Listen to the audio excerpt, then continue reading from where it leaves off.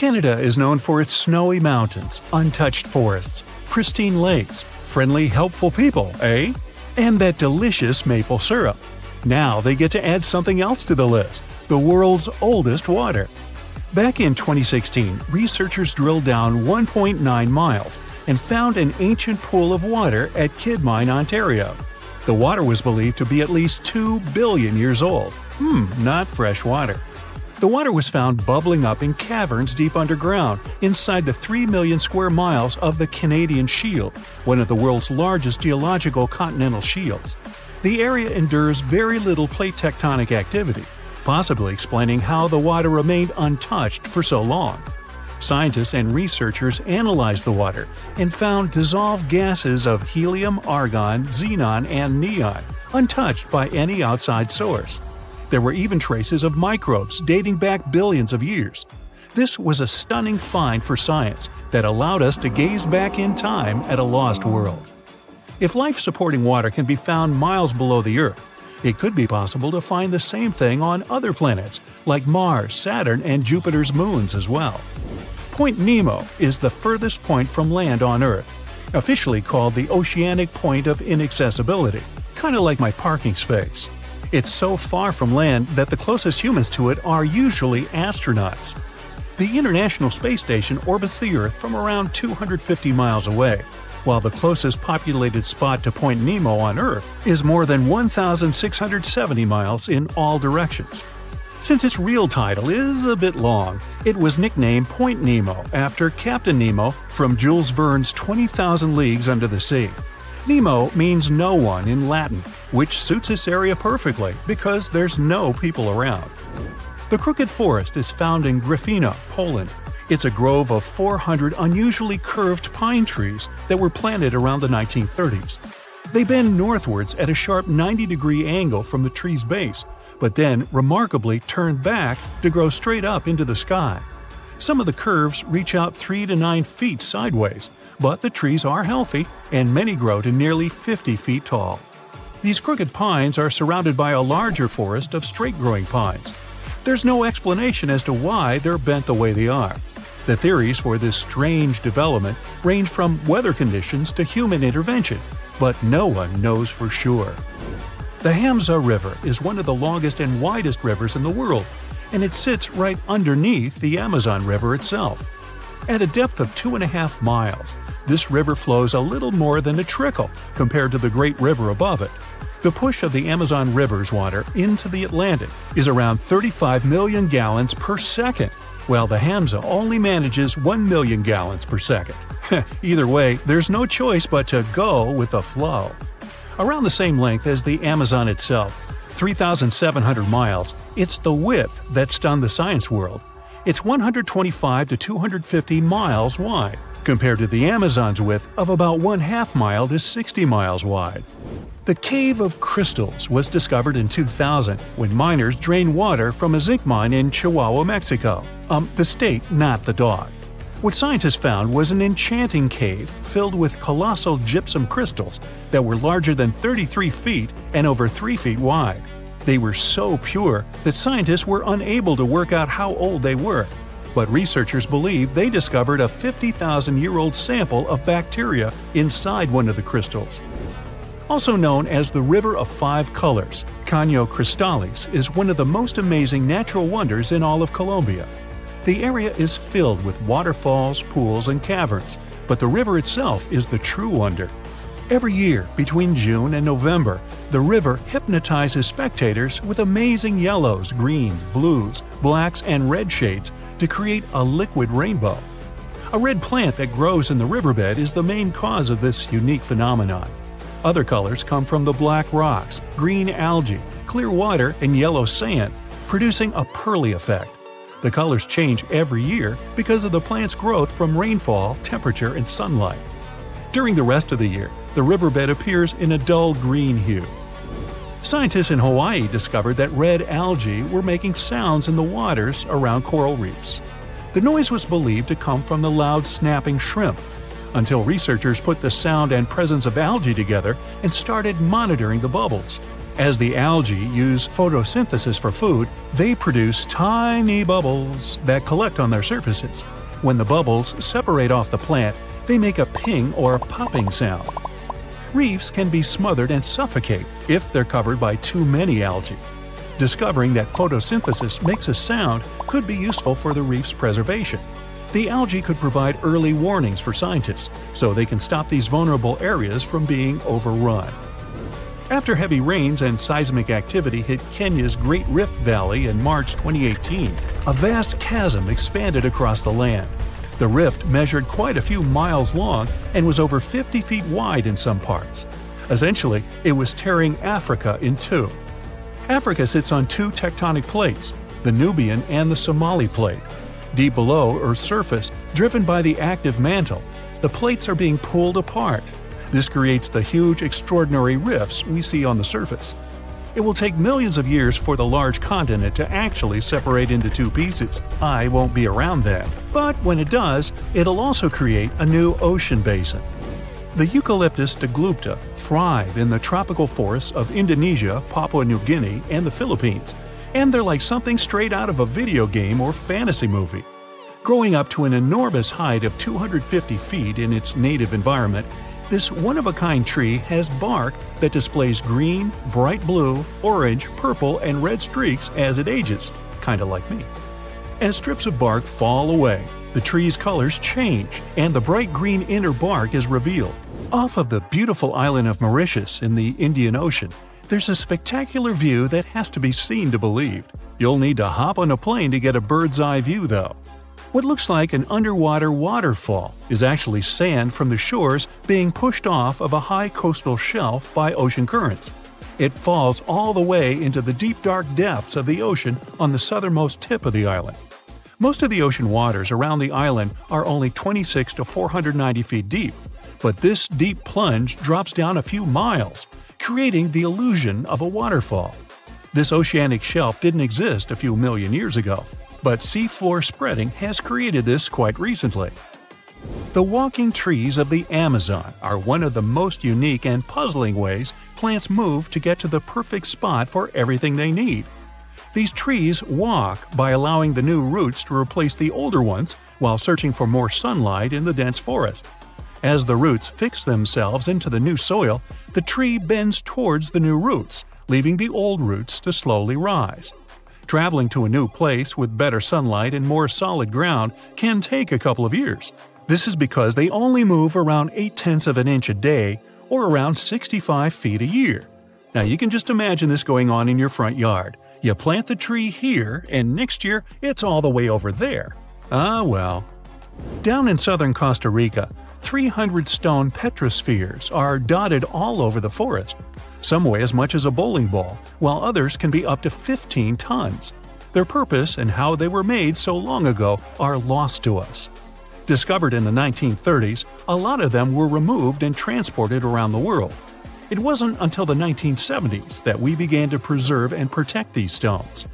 While the stones are mostly a mystery, archaeologists know they're made from granodiorite rock, similar to granite.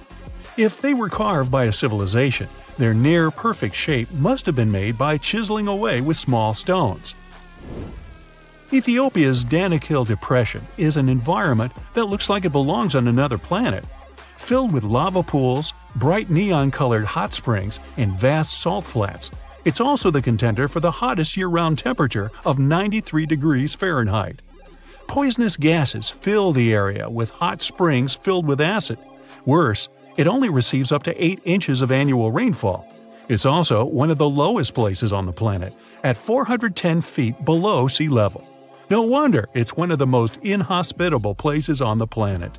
Hey, sounds great. No crowds. Let's go. If you've ever driven over the Rocky Mountains, you've probably seen road signs for the Continental Divide, the backbone of North America. All watersheds to the west of it run into the Pacific Ocean, and everything on its eastern slope goes straight into the Atlantic. There's just one creek in Wyoming that couldn't choose one side and drains into both oceans at the same time. Two Ocean Creek begins its journey high up in the Teton Range. The snow-capped peaks provide the perfect backdrop as the creek starts its descent. winding its way through alpine meadows and dense forests. As the creek continues its course, it gets to the Two-Ocean Pass. This is the geographical crossroads where the creek splits into two branches, the Atlantic Creek and Pacific Creek. The Pacific Creek goes westward and becomes part of the larger Snake River watershed, bringing its waters to the Snake River, which eventually merges with the Columbia River and, finally, reaches the Pacific Ocean. The Atlantic Creek heads eastward and flows into the Yellowstone, Missouri, and Mississippi rivers and eventually empties into the Gulf of Mexico. If you connect the two creeks' watersheds on a map, you'll get a single blue line between Oregon and Louisiana. Explorers struggling to find the Northwest Passage between the two oceans never knew they could have used the creek. They would just have to use really tiny boats. Some scientists believe that cutthroat trout had better luck in that way. They managed to migrate from the Snake River to Yellowstone River, most likely using the Two-Ocean Creek. Technically, fish can travel over 6,000 miles to cover the whole distance from sea to shining sea in fresh water. The creek could be just perfect for that journey. There are hiking trails in Grand Teton National Park that lead to Two-Ocean Pass. If you feel adventurous enough, you can stand at the literal crossroads of the continent and see the beginning of two aquatic journeys. Lonar Lake in India popped up literally out of nowhere around 52,000 years ago. Newer data says it could be much older, probably over 500,000 years. At first, scientists were sure that the lake was in an ancient crater of a long-extinct volcano. But then, geologists made a detailed analysis of the soil and water and found out that Lonar Lake has a space origin. The minerals found in its soil are similar to those found in moon rocks brought to Earth during the Apollo program. The lake is an impact crater left by a huge meteorite, which was almost 6 times heavier than the Empire State Building. The impact was so strong that the volcanic rock melted and turned into glass. In 2020, the lake, which was already unusual enough, suddenly turned pink. It wasn't a part of an early Barbie movie marketing campaign. The detailed analysis showed that the water contained an increased level of unique microbes. They accumulate on the surface and emit some pink pigment. After a while, the microbes settled to the bottom and the lake became transparent again. Flamingos that got their food from the lake also got to taste some of the microbes and became an even brighter shade of pink than usual. One of the most famous sights of Yellowstone National Park is the Grand Prismatic Spring. It's one of the largest springs in the world, and it's inspired people who have seen it since at least the 19th century. Back then, a group of trappers mentioned an indigo blue lake boiling like a huge cauldron. Decades later, expeditions came to the spring to study it better and explain its unusual appearance. But because the spring at its widest point is longer than an American football field, they had to build a special vessel and travel far from the shore. The scientists traveling in the boat never wore life vests. They knew those would be useless if the boat tipped over. The water in the middle of the spring is of near boiling temperature, and those vibrant colors are the result of extreme organisms living in the hot water. The temperature changes as you travel away from the center. Different species that don't mind the heat have settled in different parts of the pool, giving it its famous diverse pigments.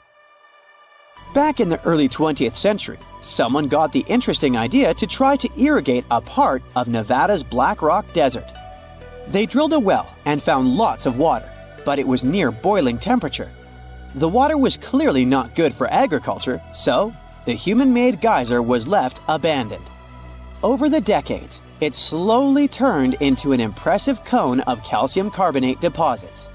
Then, in 1964, a geothermal energy company drilled another well close to the first one. The water they had found was of the same temperature. This time, it wasn't hot enough for their needs to produce energy, so they decided to cap the well and leave.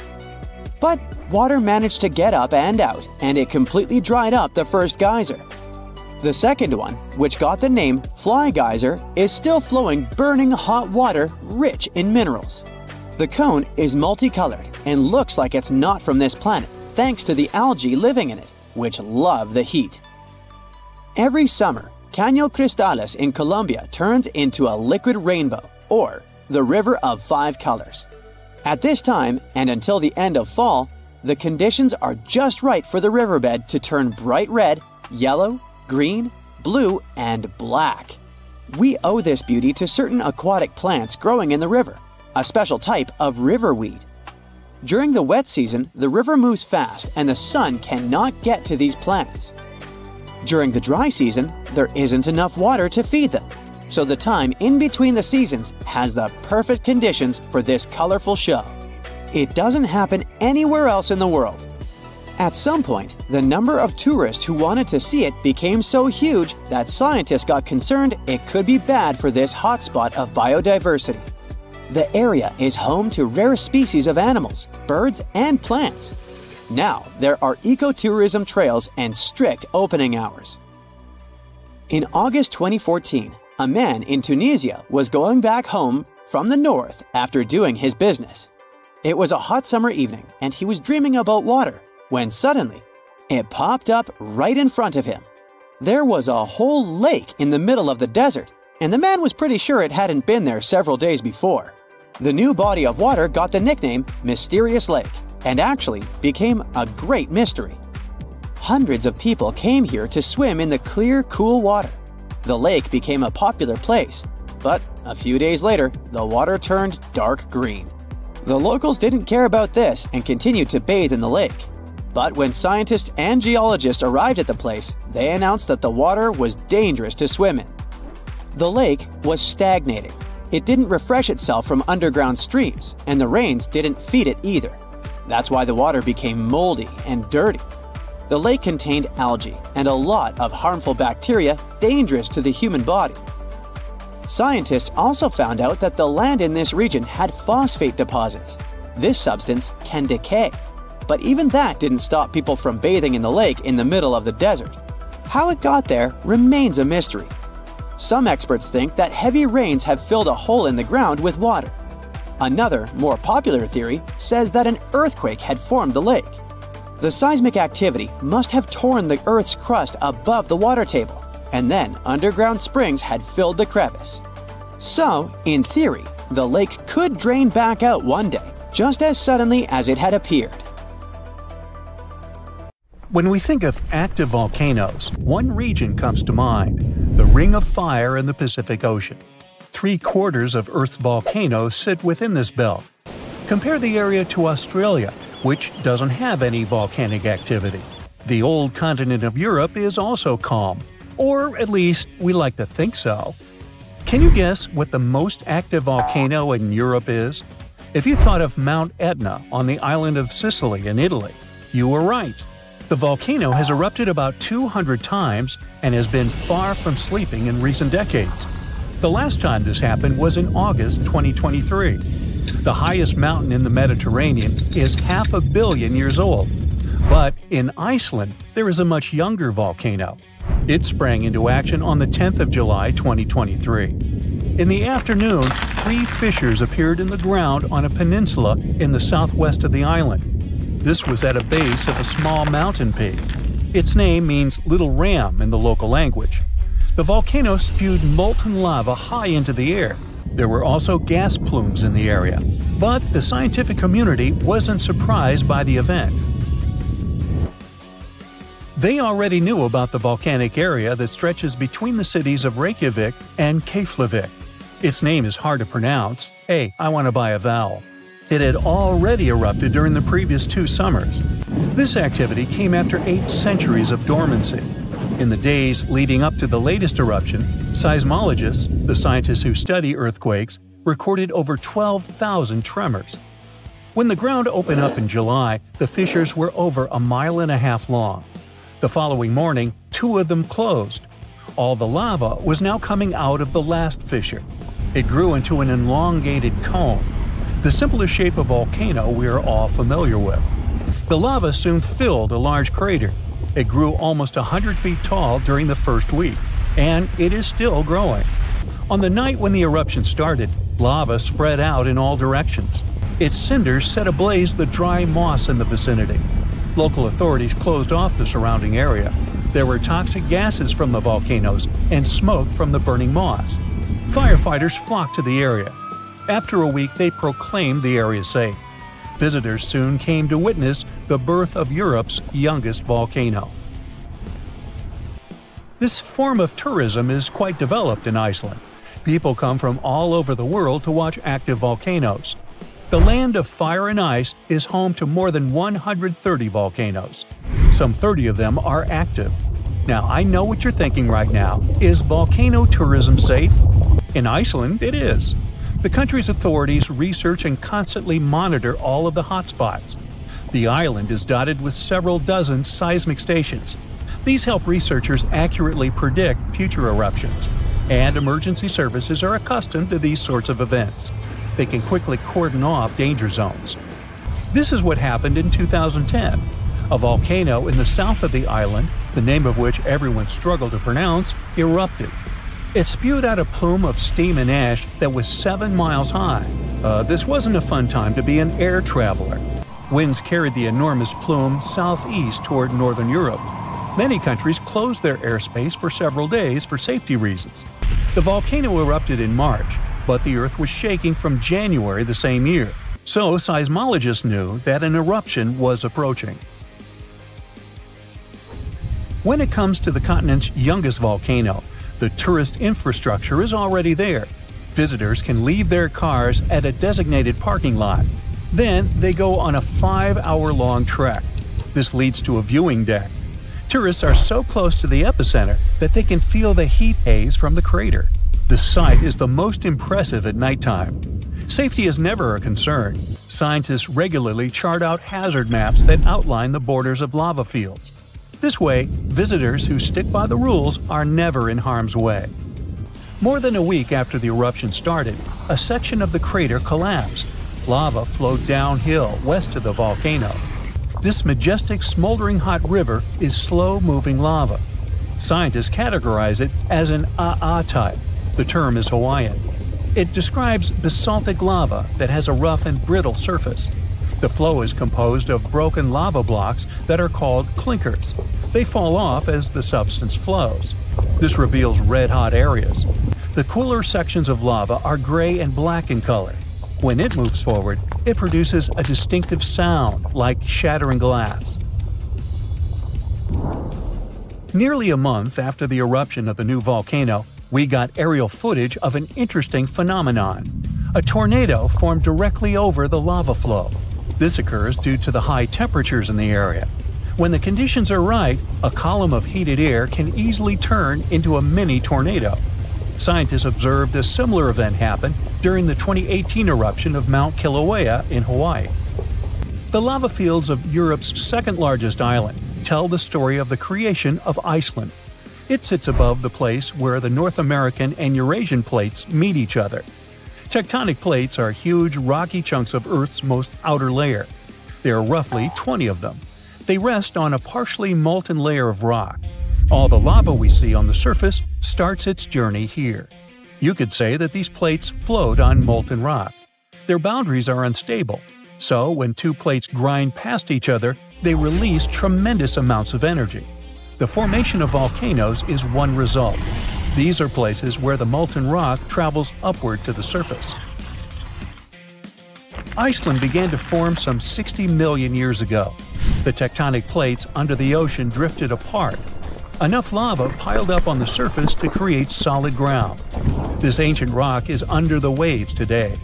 As new lava reaches the surface and cools down, it pushes the old rock away from the center of the island. That's why the oldest parts of Iceland aren't 60, but only 16 million years old. The country's active lava fields are young in geological terms. Some of them are under 1,000 years old. Scientists consider the island a hot spot for volcanoes, pun intended. Nearly a third of the basaltic lava that reaches the Earth's surface in recorded history came from Icelandic eruptions. Fissure swarms, like the ones before the 2023 eruption, cover 30% of the Nordic country.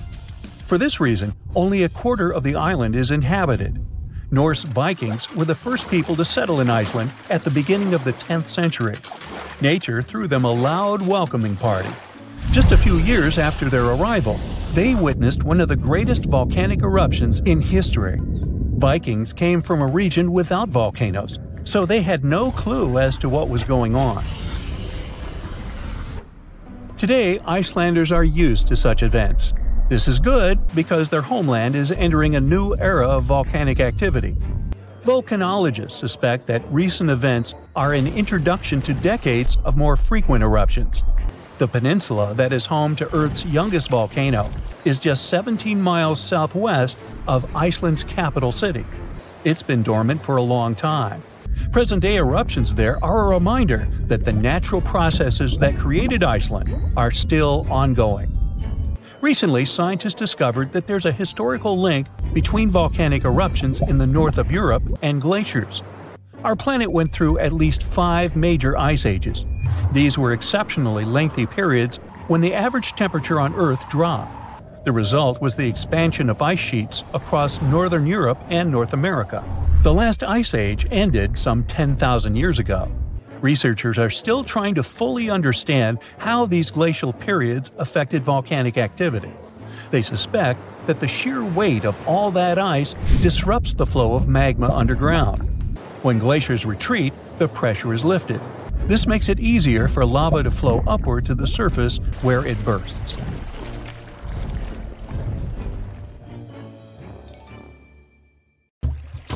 The Amazon River travels through 9 South American countries at a length of over 4,000 miles. Still, it's impossible to cross it by a bridge. With the river being the main highway, traveling through this dense forest, and so few areas populated around the river, there's just no reason to have one. The river can rise up to 30 feet, and the river crossings that were only 3 miles wide can expand to over 30 miles in just a few short weeks in certain spots, making a bridge nearly impossible to build here. In New Zealand, in the coastal town of Mauriki, there are huge spherical boulders. Some rocks are 6.5 feet tall and weigh about 7 tons, as much as 10 cows. Ooh, there's a 10-cow boulder. Maori legend has it that these rocks are from the remains of the goods from a large shipwreck that happened hundreds of years ago. From a more scientific perspective, it's sand and gravel combined to form these giant boulders. Waves and winds give them a smooth, round appearance over time. The whole process might take millions of years. Indonesia's Kaiwan Ijen volcano is famous for a stunning turquoise-colored lake sitting at the top of the peak, but don't dip in. It's an acid lake. But its scariest part is the sulfuric gases leaking out when lava flows freely, reaching temperatures hotter than 1,000 degrees Fahrenheit. When those gases come in contact with the air, they combust into a spectacular electric blue flame. That's why the volcano has blue lava. The island of Surtsey, south of Iceland, was formed over 50 years ago by a volcanic eruption. It all began back in 1963 when a powerful volcanic eruption created one of the youngest islands on the planet. All sorts of bacteria, fungi, and molds began taking over the island, leading to numerous other animals finding their way here, like seals and birds. Birds and ocean waves deposited seeds all over the island. Sadly, the island's getting smaller now because of water and wind erosion. Located off the coast of Brazil, there's an island called… I'm a bit rusty on my Portuguese, so here it is on the screen. It looks perfectly untouched and pristine. Bad news? Dangerous snakes overrun it completely, so take a doctor with you in case you want to go there. Over 4,000 of the golden lancehead vipers inhabit this island. These 3-foot-long snakes are among the most venomous in the entire world. I think I'll skip that. Landing down under, you can see the Opera House, Uluru, lots of kangaroos, and catch the strangest wave of the world, Wave Rock in Western Australia. It's not made of water, but stone. It can be up to 50 feet tall and almost 300 feet long. It's especially incredible after rains in winter when the Western Australian wildflowers fill up the entire landscape. In Atlanta, there's a World of Coca-Cola museum. The formula for the secret recipe is in a large security vault, heavily guarded at all times. Only a handful of people can get through those vault doors. Since its creation in 1886, the company has kept it a secret for only the most honest employees. In 2006, a former worker tried to sell the formula to Pepsi, only for Pepsi to call the police and inform Coca-Cola. The Polka Dot Lakes is a must for anyone who is in British Columbia. After the summer's scorching heat evaporates the lake's water, it leaves behind yellow, blue, and green water spots. These pools are full of all sorts of minerals, like sodium, calcium, and magnesium sulfates that get concentrated in the pools. You can't get too close or even dip your feet into them. A fence protects the entire lake with a sign about how culturally and ecologically sensitive the area is. In Death Valley, California, there's a mystery of the sailing stones. Since the early 1900s, the mystery of how all these stones were seemingly moving by themselves across the desert floor baffled everyone. Some believe that the rocks move by thin pieces of ice around the stones pushed by winds after winter. No one ever saw any of these rocks moving until 2014. Scientists set time-lapse recorders, and the footage showed the rocks sliding along the ground over time. The marble caves in Chile, located in the beautiful area of Patagonia, formed from over 6,000 years of waves wearing down the rocks. The crystal blue walls reflect the vibrant turquoise water, making it perfect for kayaking. Walking in Chestnut Ridge Park in New York, one can see an eternal flame. What makes this one stand out, though, is it's underneath a waterfall. Occasionally, the flame will go out for short periods, but it will light up again. Sometimes it's thanks to certain hikers along the way. If you ever stop your car on a magnetic hill in New Brunswick, Canada, you'll see the car might start rolling backwards up the hill, all by itself. While it looks like it's moving the wrong way, this is just an illusion. There are several hills like this all around the world. What looks like an incline is the opposite, all because there's no horizon for perspective.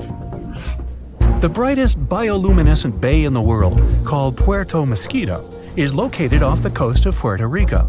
The bay is named for the pirate Roberto Cofresi and his small boat El Mosquito, not after those annoying insects. During the summer months, you'll have glassy water at night with millions of tiny microorganisms bumping into each other and emitting blue light. The Chocolate Hills in the Philippines is a group of unusually shaped hills located in the middle of the island of Bohol in the Philippines. There are 1,000 to 2,000 discovered so far. They have nothing to do with chocolate at all, but they resemble the color after the dry season, when the grass turns from green to brown. In the northeastern part of Thailand, 466 miles away from Bangkok, is a 75-million-year-old rock formation sticking right out of the mountains. Their shapes look just like a pod of whales swimming together. No wonder this place is called Three Whale Rocks. Millions of years ago, this area was just a desert, but this land has changed quite dramatically during this time. These sandstone mountains were lifted up by plate tectonics, that's the shifting of the crust layers, called lithosphere, and erosion by the Mekong River, resulting in the strangely shaped rock formations we see today. Salar de Uyuni in Bolivia is the world's largest salt flat. At 4,050 square miles in size, it's twice as large as Grand Canyon National Park. After winter has passed, the salt lake is transformed into a beautiful giant sky-reflecting mirror between September and May. With salt all the way to the horizon, it creates an illusion of endlessness. The thin layer of water left over from ice melting creates a shimmering effect of the sky, making it one of the best places to visit in the world. The Catambo River in Venezuela might be the stormiest place in the world, with nearly 300 storm days a year. The lightning storms are so consistent, and they're predicted 3 months in advance. During the wet season in October, you might see 30 lightning flashes in a single minute. At sunset, strong winds flow around the 3 surrounding mountains, forming storm clouds over the water. When the water droplets of humid air collide with ice crystals from the cold air, the static charges cause a lightning storm that happens nearly every night. Off the southern tip of Japan lies the Yonaguni Formation.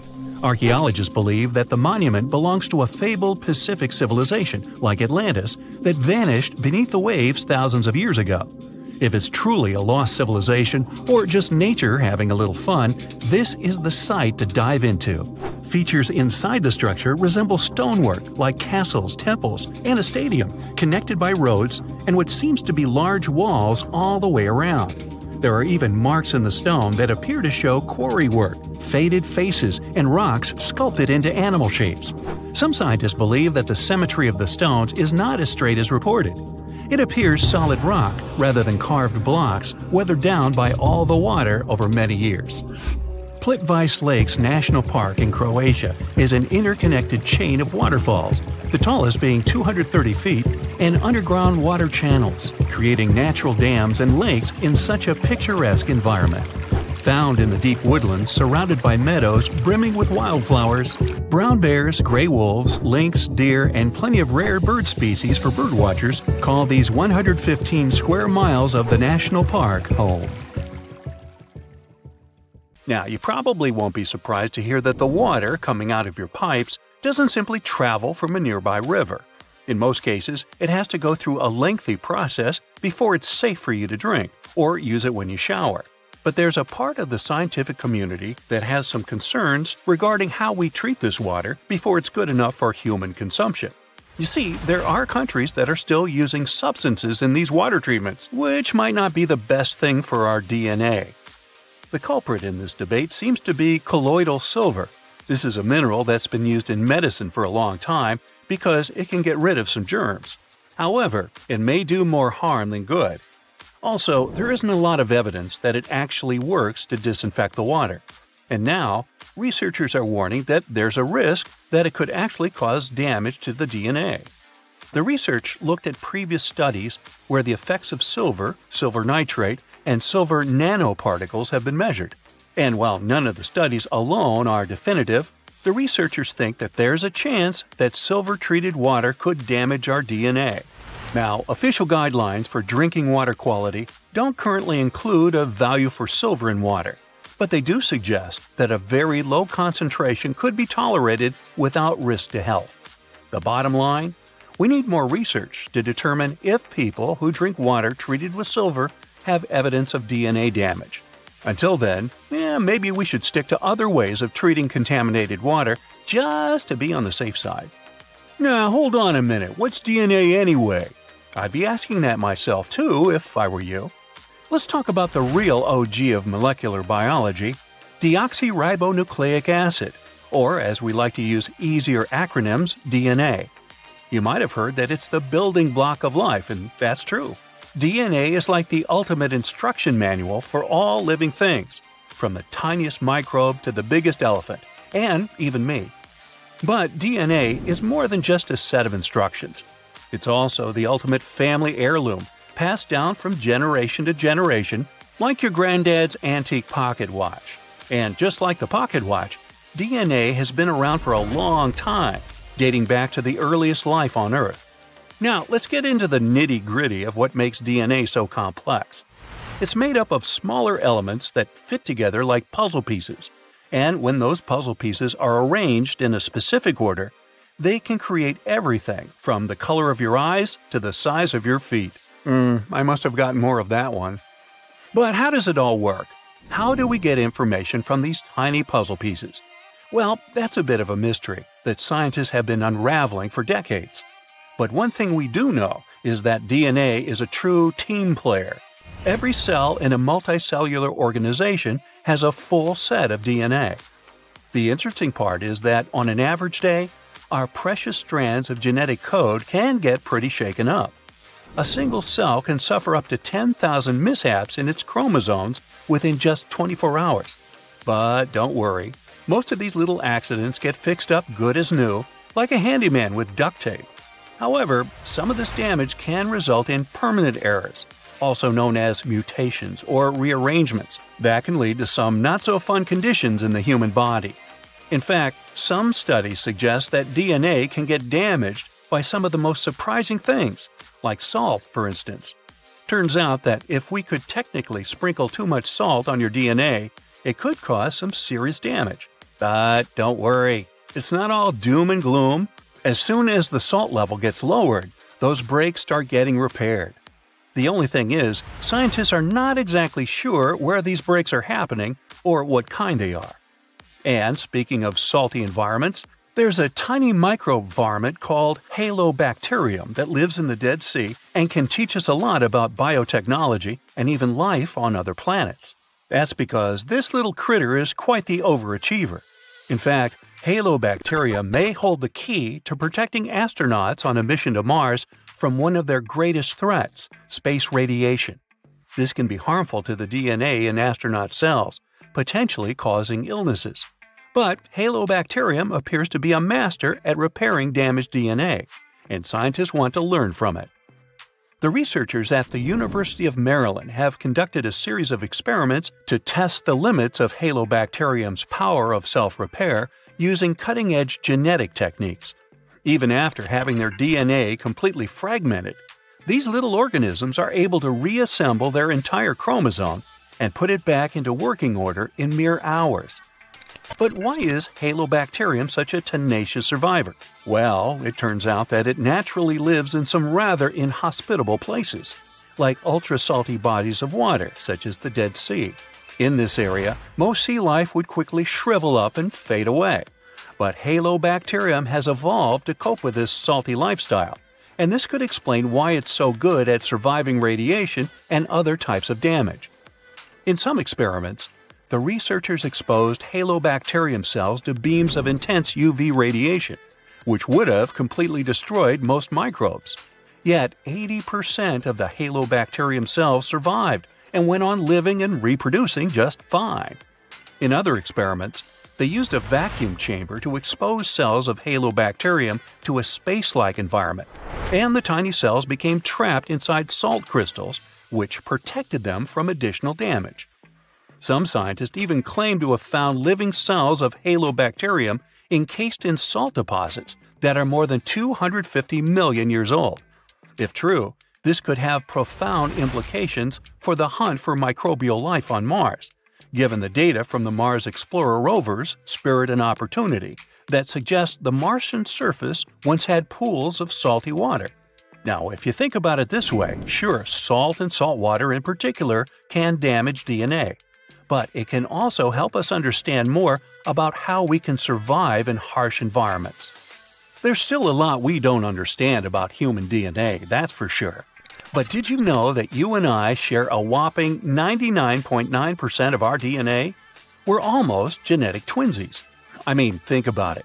You might have a dashing smile or a gorgeous head of hair, while I might have the most adorable dimples or the ability to recite every line from my favorite TV show. It's true. But at the end of the day, we're all made up of the same basic building blocks. It's that 0.1% of DNA that sets us apart and what makes life interesting. We also might have more in common with a cabbage than we'd like to think. Turns out that our DNA is 50% the same as that leafy green veggie. But don't worry, it's not like you're going to start sprouting leaves or anything. Actually, it's pretty cool to think about how every living thing on Earth evolved from the same ancestor over 4 billion years ago. And that ancestor was probably just a tiny single-celled organism with a coil of DNA. From there, it evolved into everything, from teeny-tiny bacteria to humans with trillions of cells. Now, how about our closest animal relatives? Well, that award goes to chimpanzees and bonobos. Recent studies have shown that bonobos share just as much of our DNA as their chimp counterparts. But here's the kicker. Despite sharing about 99% of our DNA with these primates, we humans still act and look a lot different from them. Well, some of us. The researchers who sequenced the bonobo genome found some small yet intriguing differences in the DNA of the three species. These differences might just be the key to unlocking the mystery of why these wonderful creatures don't behave or look like us, despite being such close relatives. Actually, I have a cousin who acts pretty much like that. Imagine that it's the year 2025, and our planet has completely changed. Rising sea levels, extreme weather, and the ocean becoming more and more acidic are just some of the problems people have been dealing with for years. But in one of the world's largest coastal cities, the situation has become too serious. It was a sunny day in June when a massive earthquake shook the city to its core. The ground beneath people's feet heaved and shook, and buildings swayed dangerously. People ran through the streets in panic, trying to find safety. But as soon as the ground settled, the inhabitants of the city realized the real danger. A wall of water, almost 100 feet high, was rushing toward the city, propelled by the force of the earthquake. The tsunami hit the city with unimaginable force. Entire neighborhoods were wiped out, and thousands of people lost their lives. But here's where things get interesting. In the aftermath of the disaster, the city's authorities realized that they couldn't just rebuild the city as it was before. They needed to be better prepared for the next potential disaster. And so they came up with an incredibly ambitious project to build an underwater city. The goal was to create a self-sufficient, sustainable city beneath the ocean's surface that could withstand any natural disaster. The underwater city would be powered by renewable energy, using tidal power and underwater solar panels. It would be designed to withstand extreme weather and would have its own emergency response systems. The project attracted some of the world's top scientists, engineers, and architects. They worked tirelessly to design the city and carefully considered every aspect of the project. The underwater city would have everything that a typical city had, from schools and hospitals to stores and restaurants. There would be underwater farms where fish and other marine creatures could grow. The city would even have its transportation system, advanced submarines, and underwater tunnels connecting different parts of the city. The project became a shining beacon of hope for people. It showed that even in the face of disaster, we could come together to create something amazing. But as time went on, the project no longer seemed so perfect. The cost of the project turned out to be higher than planned. There were also concerns about how long such a project would exist. After all, the ocean is very unpredictable. And still, the team of scientists and engineers never gave up. After years of trial and error, they finally created the perfect underwater city, a marvel of engineering, a self-contained ecosystem that could sustain people indefinitely. The buildings were constructed from a material that could withstand the immense pressure at the bottom of the ocean, and the city itself was powered by a network of advanced hydroelectric turbines. It wasn't long before the first wave of colonists arrived at the underwater city. There were different people in this group, and each of them had their own reasons for choosing to live in this new world beneath the waves. Some were adventurers seeking a new world to explore, while others were hoping to escape natural disasters raging on dry land. But despite their differences, all these people shared a common goal: to build a new society, one that was in harmony with the natural world. The underwater city flourished, and new discoveries were made every day. The colonists developed new technologies and ways to tame the power of the ocean. They learned to farm the sea and started cultivating underwater gardens that provided them with a steady food supply. But living underwater was challenging. People felt isolated and even claustrophobic. The situation came to a head when a group of activists started to protest against the city's expansion plans. They argued that the underwater city was a threat to the environment it was meant to protect, and that the colonists should focus on reducing their impact on the delicate underwater life. The protests sparked a heated debate among the colonists. Some of them argued that the survival of the city depended on its growth and expansion. Others claimed that the city needed to prioritize the protection of the environment above all else. In the end, a compromise was reached. The city would continue to expand, but the main priority would be sustainability and a responsible attitude to nature. The colonists would do their best to reduce their impact on the environment by using new technologies and following strict conservation rules. And they would also remember the importance of protecting the ocean and its fragile ecosystem. Years went by, and the underwater city continued to thrive. New generations of colonists were born, and they grew up in a world entirely different from the one their ancestors had known. They never saw the world on the surface, but appreciated the beauty and complexity of the underwater world they called home. And as the years passed, the city became a symbol of hope for a world struggling with the devastating effects of climate change. It showed that despite all difficulties, people could come together to create a better world. It is a reminder that the future is not set in stone, and that we can build it sustainably and in harmony with the natural world. This region between Florida and the Bahamas is a famous place for studying various marine life. However, there's a mysterious phenomenon that happens here each year, the reasons for which scientists have yet to figure out. At times, people can see these white clouds appearing on the surface of the water. In technical terms, this occurrence is called a whiting event. With the information they have so far, scientists believe that the white patches may contain particles that are rich in carbon. The Bahama Islands do sit on a big platform of carbon, which stays hidden under the water. Another suggested theory for these unusual clouds is that maybe they're caused by blooms of tiny plants in the water. Scientists have even tried to use pictures taken from above by NASA to at least try to understand the movement of these water vapors. They've figured out that the size of the white patches seems to change with the seasons, with the biggest patches happening from March to May and October to December. The average size of a white patch is about 0.9 square miles. On a clear day, satellite pictures show about 24 patches.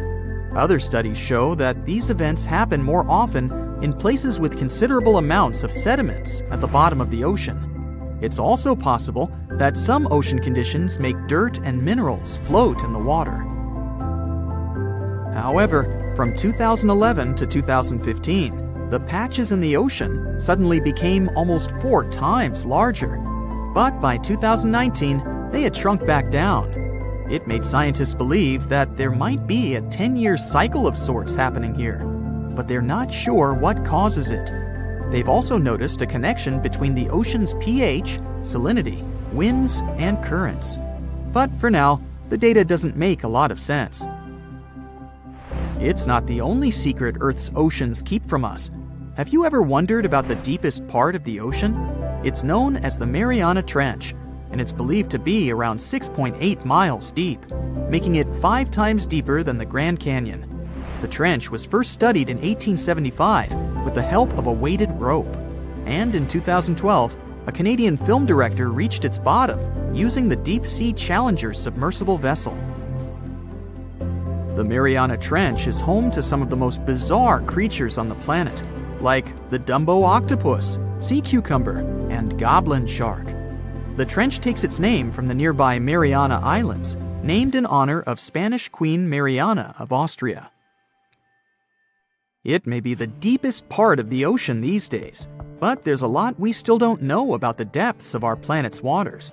One such intriguing phenomenon is called phantom bottoms. In the 1940s, when sonar became standard equipment, ships and submarines started to detect unexpected signals from areas where no movement should technically exist. It turned out that these signals were coming from a layer consisting of jellyfish, shrimp, and other deep-sea creatures. They rise to the surface at night to feed. Interestingly, these creatures move in a calculated manner, grouping together by species. It's still a mystery to scientists how they manage to do that and why. It was once believed that animals only grouped this way to avoid predators, but the reasons behind the formation of these fake seabeds remain unknown. Recently, the scientific community has acknowledged the existence of a 5th ocean, called the Southern Ocean. This ocean is bordered by 3 of the 4 original oceans and encircles Antarctica and the lower hemisphere, with its borders touching Australia, Southern Africa, and South America. It's a unique ocean, attracting attention and sparking curiosity with its secrets and the creatures it might hold. Rumors of a monstrous creature in these waters have been circulating for some time, and recent research has provided video evidence of strange blob-like fish. The creatures were identified as the sea cucumber with the nickname the headless chicken monster. Although this species has been known since the late 1800s, there's very little information about it, including its count, behavior, and reproductive habits.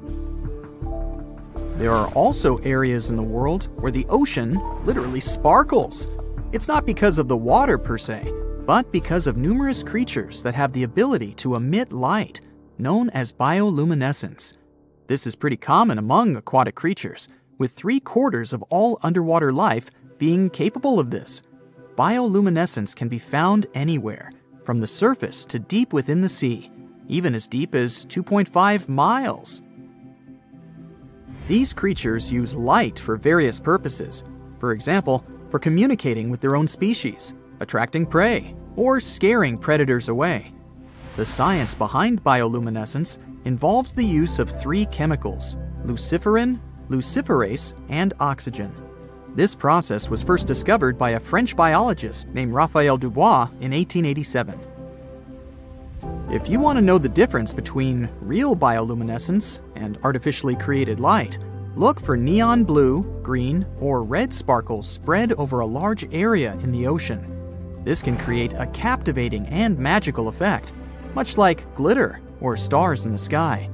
And it's often because of squid, small crustaceans, and algae found in shallow waters. Have you ever heard a strange noise in the middle of the night? Now imagine that, but in the middle of the ocean. There are a few bizarre sounds that have been heard and recorded, like the bloop and Julia. Most experts think they come from big things, like icebergs scraping the ocean floor.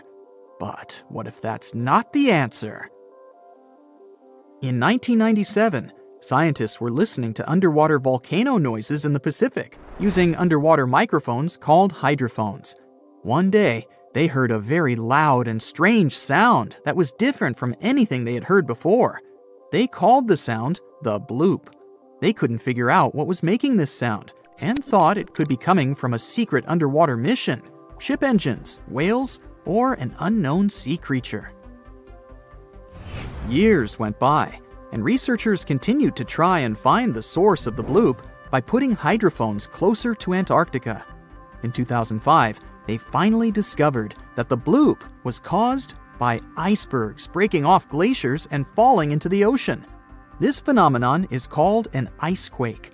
With Earth's overall temperature rising each year, icequakes are happening more often, causing glaciers to crack and melt into the ocean. Then, on March 1, 1999, a loud noise was again heard underwater in the Pacific. The U.S. National Oceanic and Atmospheric Administration thought it was probably an iceberg breaking too. But the sound was different. This led some people to think the noise came from a sea monster named Julia. Some thought it was a new unknown species, while others believed it was a known creature, like a whale or a giant squid. Some even thought it could be a prehistoric animal. To this day, there's no proof that any of these theories are true. Then there's a story of an island that was swallowed whole by the ocean. It was called Bermeja, and it was a tiny and uninhabited island located at the northwest of the Yucatan Peninsula. Just a century ago, it was known to be located in the Gulf of Mexico, but now it's vanished, leaving everyone puzzled. In the past, Bermeja was frequently depicted on maps created by Spanish explorers during the 16th and 17th centuries. Although its location and name varied slightly, no one ever doubted it existed. However, starting from the 18th century, the island's presence on maps started to fade until it finally disappeared completely. So, what could have happened to it? 3 official investigations were conducted in 2009 with the help of the most advanced technology. But Bermeja remained a mystery. Could it be possible that the island never existed and was simply a fabrication created by early explorers to deceive their rivals?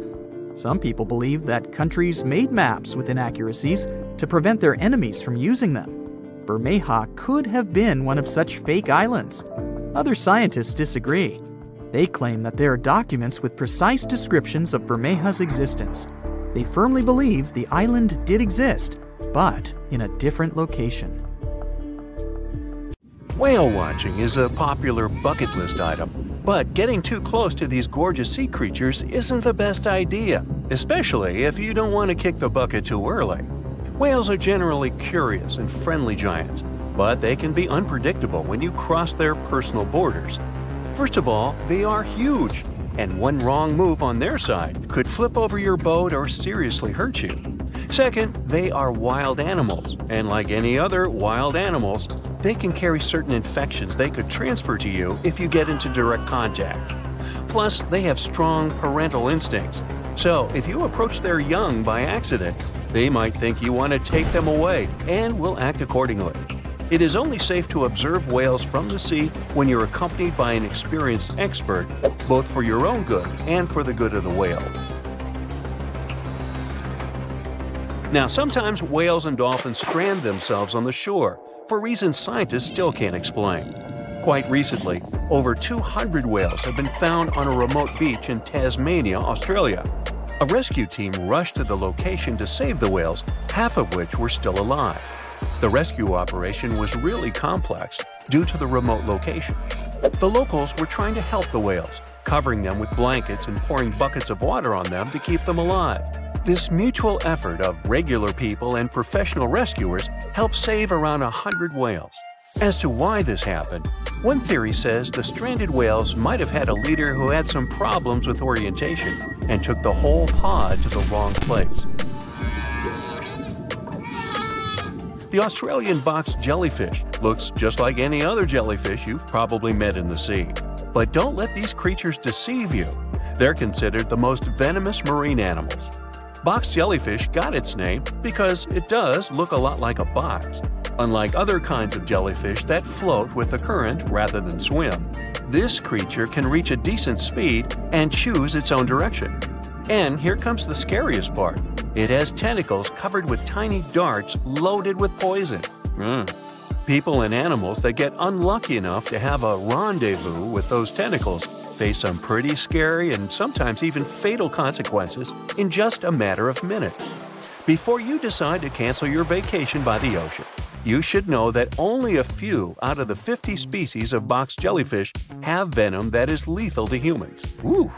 There are some not-so-dangerous species living in warm coastal waters worldwide, and the lethal ones reside in the Indo-Pacific region and northern Australia. Good day, mate. A blue-ringed octopus likes to pretend its only outstanding feature is the psychedelic color, but it can quickly and easily take away your life.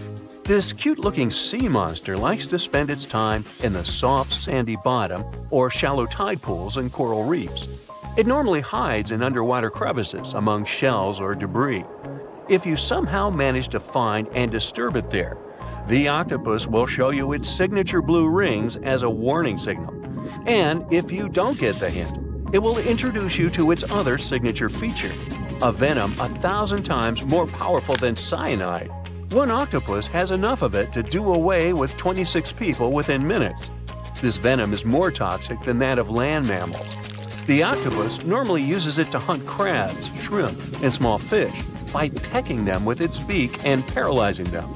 The same can happen to a human victim. You'll unlikely even feel the bite until it's too late. The good news is that there have been no known cases of such incidents since the 1960s. If you don't disturb the blue ring octopus, it will never attack you first. If you enjoy picking shells on the beach, make sure the ones you collect don't belong to a cone snail. It's nothing like its relatives living on land and eating fresh leaves and bark. There are over 500 species of this venomous sea creature, and a few that can really hurt you.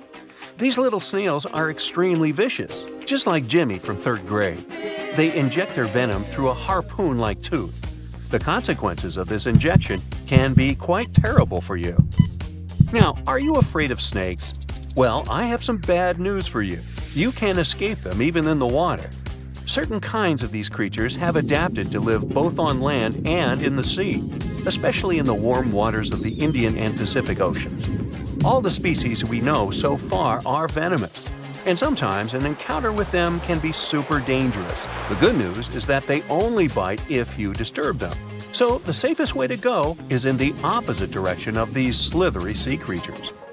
Not only venomous sea creatures present a danger to you while you're in the water, strong earthquakes sometimes cause the formation of massive ocean waves. If they head ashore, they hardly leave anything intact in their way.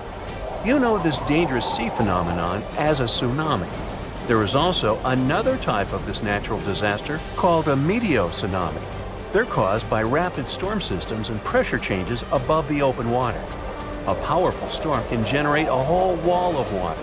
Sometimes this wall grows several feet high while it moves through a shallow continental shelf, inlets, or bays. If it gets strong enough, it can damage houses close to the water. It's really tricky to forecast or detect a meteotsunami because it's nearly impossible to tell from a seismic one. It happens much more often than regular tsunamis, especially in the Great Lakes area. Now, the ocean can be dangerous to you, even if you're staying in what seems like safety on the shore. One such unpleasant surprise could be a sneaker wave moving your way. As you can guess from its name, waves like this sneak out on unsuspecting beachgoers. They look average, but turn out to be way bigger and more dangerous than you could imagine. Sneaker waves always appear without warning after smaller waves carry huge amounts of water, sand, and gravel. They're so powerful, they can carry swimmers further away into the ocean. They can swipe you off your feet and into the water when you're casually strolling on a jetty or the beach or on an outcropping nearby. Oregon State University researchers found that sneaker waves form in offshore storms that carry wind energy to the ocean surface. With all that energy, several waves unite and overlap into one beast that stands higher and goes further ashore than a regular wave. Another thing that makes them more dangerous is that they're hard to predict. The logic of regular wave formation doesn't work with them. Square waves, looking like a giant chessboard over the ocean, are the reason many people visit the Isle of Ré off the western coast of France. If you visit it, you'll notice plenty of signs warning you to stay away from the water once you notice the unusual pattern. The safest way to observe it is from high up places like nearby lighthouses. If you decide to stay in the water, the strong currents coming from two directions can literally sweep you off your feet. Generally, waves can travel many miles over the surface of the water, depending on local winds and weather. And even on days when the weather seems somewhat calm, storms located elsewhere can send in crashing waves that affect the surrounding calm waters. When waves travel onto the shores of distant lands, they're called swells. This is different from a wave that occurs from the local wind. When two different swells coming from opposite directions meet, it's known as a cross sea. This is what generates these square waves that you see near the Isle of Ré. The cross-sea phenomenon can appear in different locations around the world. The Isle of Ré is one of them, thanks to specific wind and weather patterns that create the perfect storm, which makes this cross-sea so beautiful and well recognizable. Well, wasn't that swell? Swell? Never mind. Ah, beautiful. You're walking with your friend and look up at the sky. The sun looks a bit different today, like it has some kind of ring around it, a rainbow type thing. Huh, look at that. Your friend pulls his head up out of his phone. You shouldn't look directly at the... Stop everything, he says. It's a sun halo. We need to find shelter now, unless you have the world's biggest umbrella on you. A sun halo is nature's sign that there's a snow or rainstorm on its way. It's caused by clouds that are made of bazillions of small ice crystals. Sunlight goes through those crystals, which causes the light to split and refract, like when there's a rainbow. Now, don't look at the sun halo directly. It's going to be tempting because it's not something you see every day. Plus, it's really beautiful.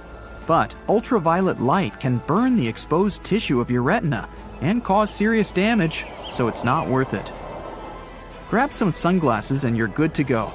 This phenomenon lasts around 40 minutes. These clouds are the same ones that can cause a spooky ring around the moon at night sometimes. In June 2020, what the people were looking at was an anvil cloud, a rare storm formation in the sky. Formed when strong air currents carry water vapor upwards, the air expands and spreads out as it hits the bottom of the stratosphere. It pushes the dense cloud into the cool anvil shape you see, and sometimes it even gets to be a mushroom. Anvil clouds produce some of the most dangerous lightning of all storms, one that's called a bolt out of the blue. This lightning strike seems to magically come out of the blue sky, with the storm being many miles away. This type of bolt comes from the top of the anvil and can be 10 times more powerful than a typical lightning strike. People got so frightened after witnessing a giant cloud that they thought something terrible must have happened. The locals had pictures of the large billow on social media before officials could explain what was going on. Authorities managed to calm everyone's fears by informing them it was nothing more than a natural phenomenon, and a beautiful one at that. Before dissipating, these clouds typically stay in one area, regardless of how strong the wind is. If you look off the western coast of France, you'll see the Isle of Ré. Thanks to its beautiful blue waters, clean sandy beaches, and stunning lighthouses, this place is a very popular vacation spot. But perhaps the coolest part about the island of Ré is what you see just beyond the shore: square waves. This strange wave pattern looks like a giant chessboard over the ocean.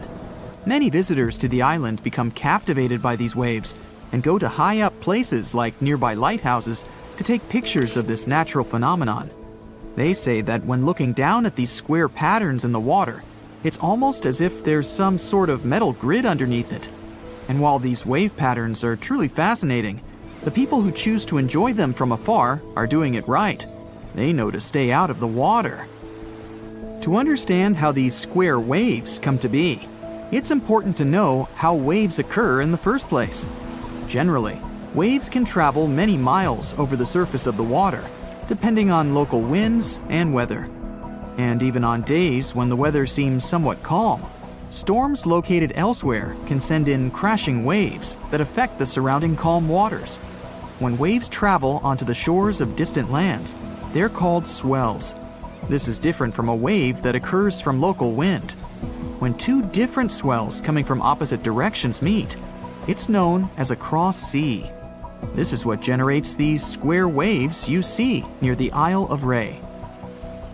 While these waves are one of the reasons why people flock to this island, they can still expect to enjoy calm, relaxing waters most of the time. The cross sea only occurs during certain times of the year in specific weather. Plus, it's common knowledge around Ré to steer clear of the ocean when these square waves appear. So it's not often that you hear about anyone getting caught in them, because most people know better. And since a lot of people on the island are tourists, there are plenty of signs around warning them to get out of the water during this time. However, not everyone gets the memo. There have been a handful of cases where people got caught in the cross sea, but thankfully and luckily, they managed to get out safely. These square waves have become somewhat famous over time, given that there's really no other place in the world that boasts a cross sea like this one. In fact, no one has ever spotted square waves anywhere but the island of Ré. However, there are swells that can be found throughout the oceans in the world, and a cross sea can take place. But if the angle they approach each other at is more shallow, the wave may actually look like it's coming from the same direction, even when it's not. Not to mention, swells can slowly lose momentum as they drift further and further away, so their crest, or the top of the wave, appears more round and less jagged. The island of Ré's specific wind and weather patterns are literally the perfect storm and create a cross sea that people can clearly recognize. It's 2009 in Italy. A man was hanging out in his kitchen. Then he saw some flickering lights. He knew just what to do. He moved his family to a safe place. A couple of seconds later, a massive earthquake hit the whole region. His family survived thanks to his quick reaction. He knew these flickering lights were actually a sign of an upcoming earthquake. People have been seeing these mysterious lights for ages. Some thought it was some kind of sign coming from space. Scientists never used to take them seriously, but after the invention of photography, more and more evidence of these strange lights appeared. Soon, they realized the connection. The lights appear, and pretty soon, the earthquake hits. After a bit of digging around, they actually found some records of these earthquake lights from hundreds of years ago. There were bluish flames coming out of the ground right before an earthquake. Oh, creepy. The Christmas Island crab is part of an amazing phenomenon once a year. Their migration period is determined by the phase of the moon and the first rainfall between October and February, although the precise date can't be predicted. Once the crabs have been prompted, they leave their homes amongst the forest and migrate in massive hordes towards the sea. Numbering in millions, a sea of red crabs is observed as they make their journey across the island, creating roadblocks and making their way to the ocean. There, they lay their eggs and then make their trek back, returning to the forest until the next year. There are bridges in the Indian state of Meghalaya that are created entirely of living tree roots. The bridges are made up of tangled, thick roots that are strong enough to hold over 50 people at a time. The Khasi and Jaintia tribes became masters in the art of growing these insane bridges. They need them to cross the streams below with ease. Some of these root bridges are over 180 years old.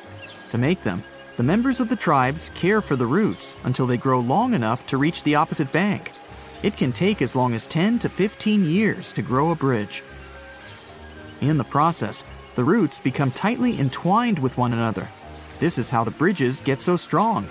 And once a bridge is fully grown, it can last for over 500 years.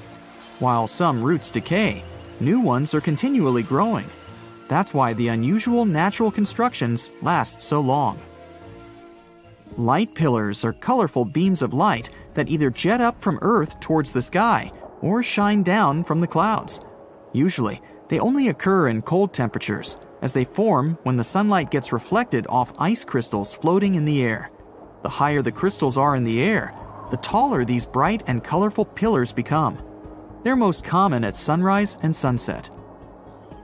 There are hidden caves all over the world that are filled with glowing light.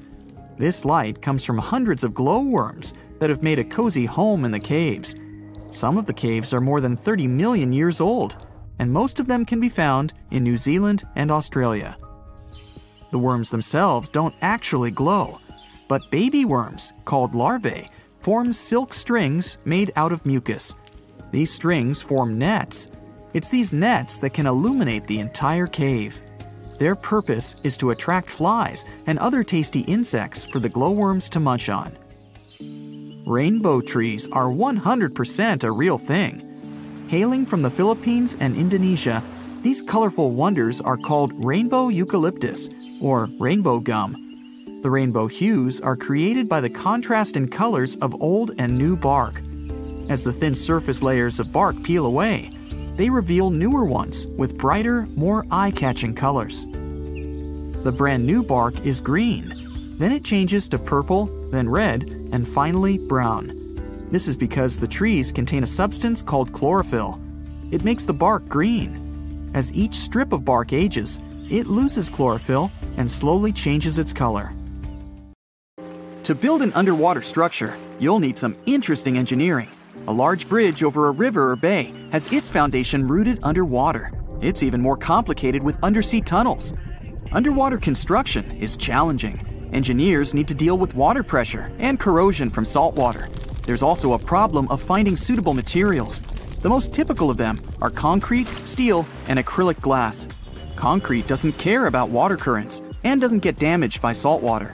Steel provides underwater constructions with a strong structure. And acrylic glass is tough, long-lasting, and resistant to sunlight. It's also transparent. That's why it's often used to make windows in underwater buildings. Anyway, when the water is shallow, it's not that hard to build something there. Constructors create a temporary foundation. Then, on top of it, they build several piers supporting the upper structure. But if the waters are deep, engineers have to use other methods. Depending on which one they choose, water is either extracted or diverted during the construction process. One such method involves using a set of large driven piles. Those are long, thin columns made mostly of steel, but their interior is partially hollow. With the help of a huge hammer, they get driven into the waterbed, like nails are driven into a piece of wood. After that, these steel columns get filled with concrete through a special tube. The concrete displaces the water that was in the pile before. Concrete has the ability to set even when it's surrounded by water. That's why driven piles eventually turn into a stable foundation for overwater and underwater constructions. Driven piles are a very cost-effective way of building something that has to be fixed in place. They prevent things from being moved by the water current. Another way to build underwater structures is cofferdams.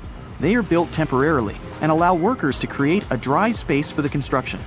The water gets pumped out of this enclosure, and the cofferdam works like a dam. A completed cofferdam looks like a massive pit with high walls surrounded by water. Cofferdams are made of rocks, steel, and even dirt. These constructions can be built fast and removed even faster. But the process of putting up a cofferdam is complicated and challenging for engineers. They have to make sure the structure won't flood or collapse. The simplest way to build a cofferdam is to pile up loads of dirt.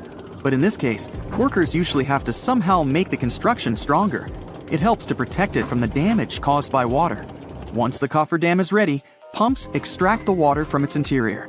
Sometimes it's too expensive to build a very deep and strong cofferdam. In this case, constructors use several powerful pumps that get rid of excess water when it seeps through the cofferdam walls.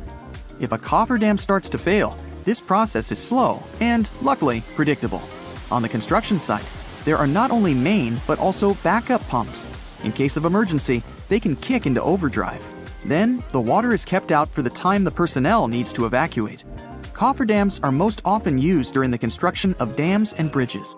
But when a large ship, like a modern cruise liner, needs to be repaired, engineers use cofferdams too. Such vessels are too massive to be hauled ashore, and a cofferdam makes a perfect dry lock. The ship gets isolated from the water, and mechanics can repair it wherever it sits. Also, when a cruise ship needs to be expanded, engineers construct a cofferdam around it. Then they pump out all the water from the inside, creating a dry working place. The ship gets cut into two parts, and the process of its lengthening begins. There are several main types of cofferdams: braced, cellular, rock-filled, or earthen. For each of them, engineers need to figure out the best depth at which the wall should be put into the ground. It depends on the type of soil and the water reservoir itself. Braced cofferdams are mostly used during shallow water construction. Such a structure is actually a wall of sheet piles. Those are parts with interlocking edges. Usually, they're made of steel, but the material can also be reinforced concrete or timber. Sheet piles create something like a box around the needed area. Cellular cofferdams are also made of sheet piles, but in this case, the piles have a special shape. After being connected, they form cells that get filled with soil or clay. The cells, in turn, create a watertight wall. Thanks to its structure, it's exceptionally stable. Rock-filled cofferdams are used when there's a lot of rock at the construction site. They're built over the soil. This prevents the water from seeping into the cofferdam, and the rocks serve as reinforcement. Earthen cofferdams are built in areas where the water is less than 10 feet deep. They're created from the materials that are at hand: clay, sand, and even soil. There are also single-walled and double-walled cofferdams. The first type is used when the area of the construction isn't large and the depth is more than 20 feet. Such cofferdams are typically necessary for building bridges. Timber or wooden sheets are put into the sea or riverbed. After that, iron or steel sheets are added on the inside. On both sides of the wall, workers place half-filled bags of sand. Finally, the water gets pumped out and the cofferdam is ready for use. The double-walled cofferdam is used for large construction areas and when the water is very deep. Such construction sites need more powerful supports. This stronger cofferdam has two walls, which provides it with extra stability. Two piles get pushed into the waterbed with some space in between. The deeper it is, the bigger the space between the walls. Then they get attached to each other. After that, this space gets filled with soil. Cofferdams aren't cheap. This means that if one is used for a project, there are no other available options. For example, it's the best way to construct permanent dams. When the Hoover Dam was built, several cofferdams were put up to divert the water from the Colorado River. As soon as the project is finished, the water is pumped back into the cofferdam, and its walls, whatever they are, get removed. One more way of underwater construction is caissons. They're watertight structures that are put into the water. Even open, they remain dry inside. Workers can keep digging down until they reach some solid surface. That's where the caisson will be placed upon. What's so different about caissons is that they eventually become parts of the foundation for, let's say, a bridge or a dam. And even though you might not think of a bridge or a dam as an underwater construction, most of their crucial elements are underwater. For example, a large bridge wouldn't be able to hold its weight without massive supporting towers, and they stand in the water. There are several types of caissons: open, pneumatic, and box. Open caissons have no bottom. They're actually just vertical walls that allow builders to dig at the bottom of them. Pneumatic caissons keep the water from seeping through by using compressed air. This helps to maintain equal pressure inside and outside the construction. When workers dig out some materials, these get sent up through a special muck tube. When the caisson reaches the bedrock, workers fill it with concrete. Unlike others, a box caisson has a floor, and workers lower it onto a foundation that is constructed in advance. During the construction of the Brooklyn Bridge, engineers used two massive caissons. Thanks to them, they reached the bedrock and created the foundation for the towers of the bridge. And then there's also off-site construction. That's when things are not only built, but also assembled away from the site. In this case, engineers often use modular construction. That's when factory-produced building units are delivered to the site. There, they get assembled, like a giant Lego set. Structures are then usually floated to the site on huge barges, or they get towed there. After that, they're lowered in place. Some sink under their own weight. Others can only reach the seafloor after getting loaded with additional weights. This method of construction is rather expensive, and still, it's much more cost-effective than building right underwater. The latter needs skilled engineers and unique tools, and don't forget about the risks. But what about underwater tunnels? How on earth are they constructed? Modern tunnels are usually built with the help of massive tunnel boring machines. They even have a nickname, moles. Even though such a mechanism has an exorbitant price, several $1 million, it needs little time to create a long tunnel. The machine moves forward very slowly. It has a special circular plate with rotating disc cutters. They can easily chew through solid rock. The rock is then dropped onto an outboard conveyor belt. Another mechanism uses this rock to construct the tunnel's lining in the mole's wake. This way, the mole not only excavates the tunnel, but also reinforces the walls that will later support it. This method, and 11 huge tunnel boring machines, was used to build the 32-mile-long Channel Tunnel, and the whole process took only 3 years. Cut and cover is another method of creating a tunnel underwater. First, workers dig a trench in the ocean floor or riverbed. Then, they put concrete or steel tubes there, made in advance. After the tubes get covered with a thick layer of rock, the sections are connected. All workers have to do is pump out the water. That's how the Ted Williams Tunnel, connecting Logan Airport with South Boston, was built. There, they used 12 enormous steel tubes, more than 300 feet each, and the tubes contained already fully constructed roads.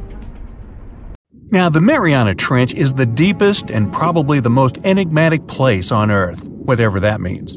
Bizarre creatures, such as deep-sea anglerfish, frilled and goblin sharks, barrel-eyed fish, hatchet fish, live in a crescent-shaped trench in the Western Pacific. Just 3 people have ever descended down the Challenger Deep in the southern end of the Mariana Trench. There, at a depth of almost 11,000 feet, vents are bubbling up carbon dioxide and liquid sulfur. Mud volcanoes erupt under the pressure 1,000 times greater than at the surface. And so, it's no place I want to go. So bye! Get back in there. Alright, since you clicked, yeah, you're about to visit places no less mysterious and creepy than the Mariana Trench. Your first stop is Mexico, the Yucatan Peninsula to be precise. See those bottomless sinkholes filled with crystal clear water? It's fresh water that overlies salt water seeping from the sea. The sinkholes are called cenotes. The Mayans believed these natural wells were the gateways to the underworld. Thousands of cenotes, created by collapsed limestone bedrock, form one of the world's longest underwater cave systems. You can easily get lost in this tangled, mysterious network. Now it's time to visit the Caribbean. There, you'll get to a depth of almost 8,000 feet to see the Von Dam vent field.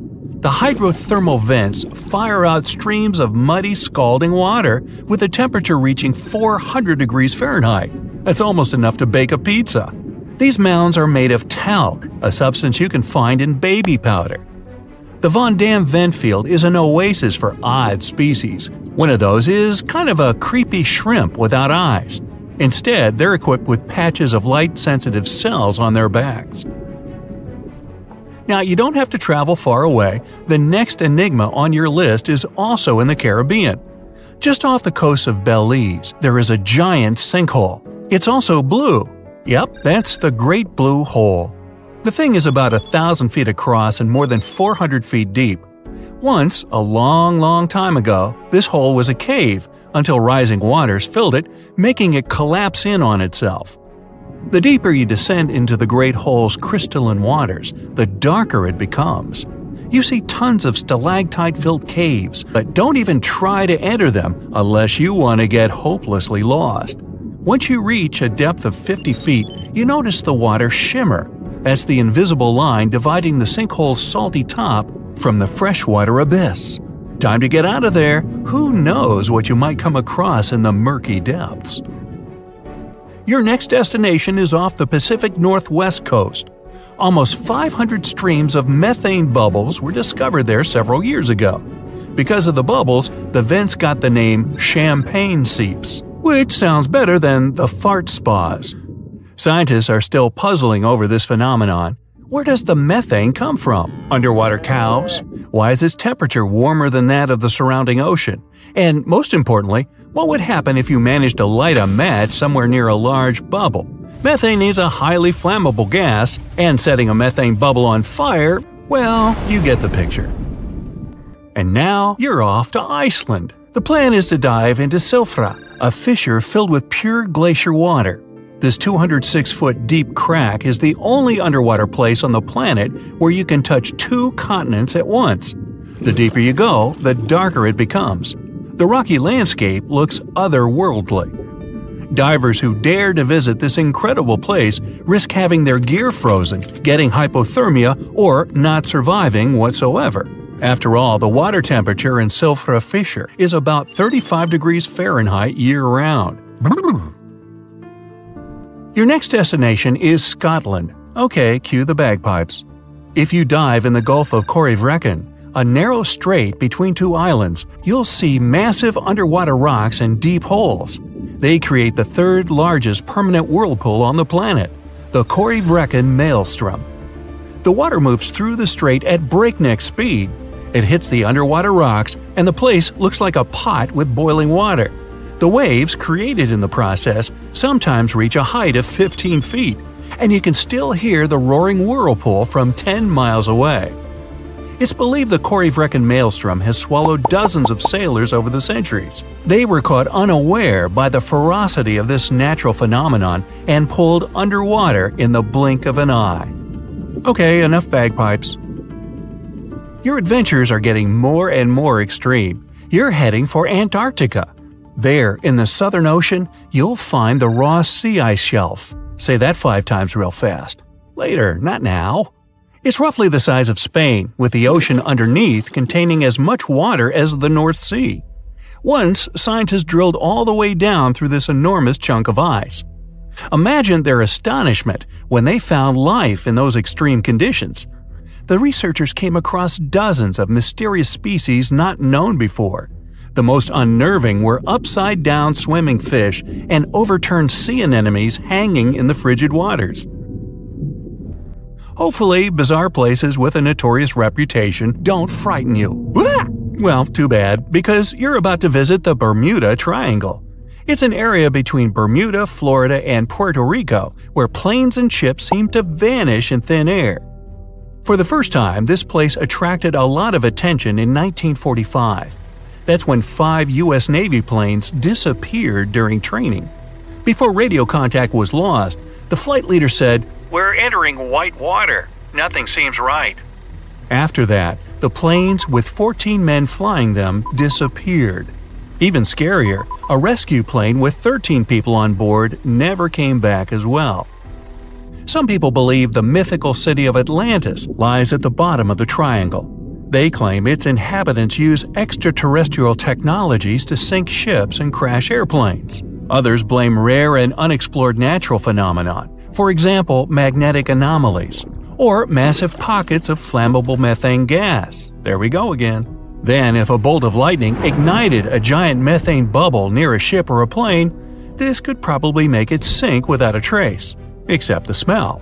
But methane is found everywhere all over the world, and it never behaves this way. Some experts aren't sure there's a mystery to explain whatsoever. Lots of busy routes pass through this area.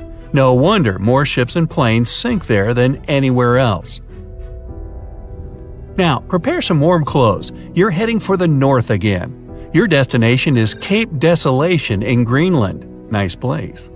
In 2012, Canadian researchers were sampling the water in that area, and their equipment came back to the surface with pieces of coral attached to it.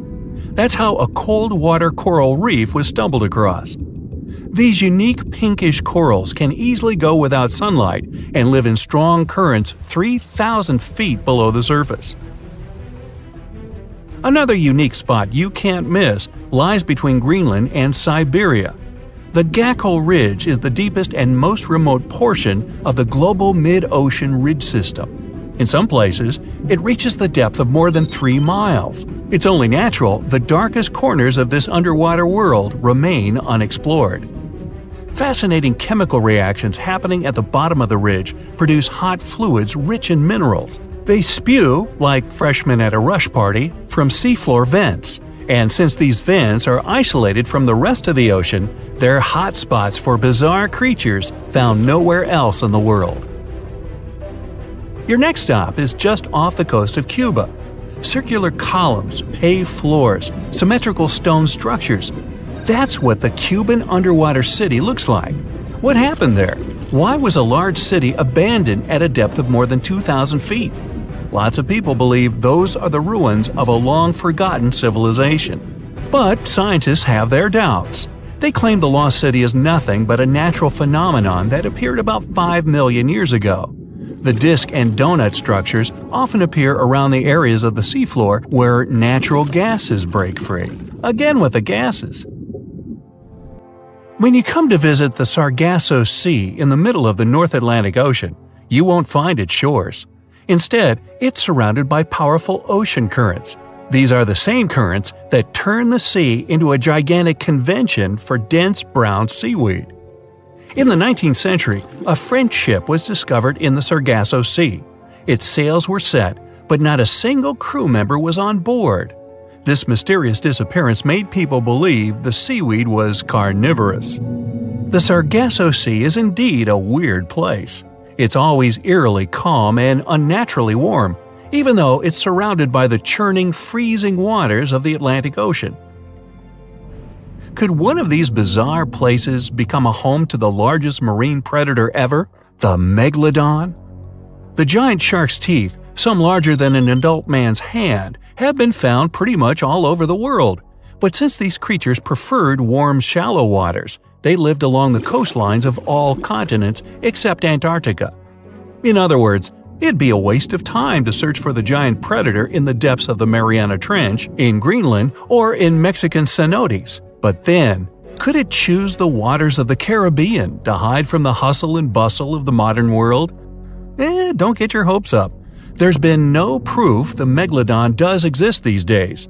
It wasn't a shy, elusive animal, and still, no one has seen this shark lurking around recently.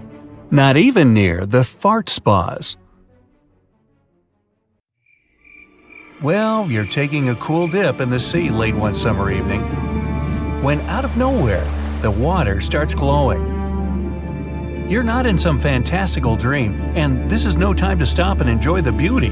Get out of there now, because you're not alone. You look at a map and clearly see bodies of water are supposed to be blue. Though, when you scoop up some in a glass, any water, if it's clean, is mostly clear. So, how is that? Well, you probably recall learning about Roy G. Biv in school. The colors of the visible light spectrum you can clearly see in rainbows. Well, ponds, rivers, lakes, and oceans look blue because all that water spread over a large enough surface area will absorb the red part of the light spectrum. What's left to reflect off the surface and beeline straight into our eyes, cool tones of blue, some greens, and purples. But under the right circumstances, some bodies of water can break all those laws of physics and what we've accepted as reality. Like Australia's Gippsland Lakes, which glow electric blue at night. The waves light up as they break into the shore, and it's breathtaking to see against a black, starry sky. But get rid of the romance, switch to day mode and look again. The water is a rusty red-orange. It's called a red tide. It happens because of a type of single-celled organism called dinoflagellates, also known as sea sparkles or red algae.